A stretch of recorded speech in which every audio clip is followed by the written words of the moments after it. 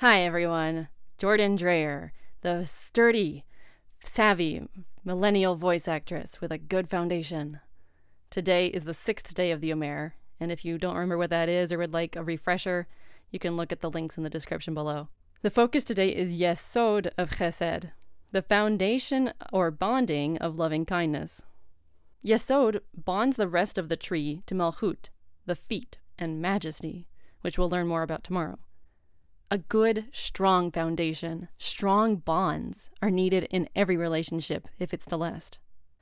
The only thing that ties us to others sometimes is circumstance, like that you go to the same school or you work at the same job. After that, it's normal to lose those people and never think about them or see them again in your life.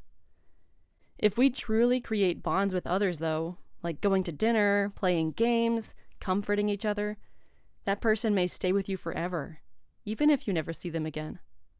I have friends that meant so much to me in middle and high school, but we faded apart in college.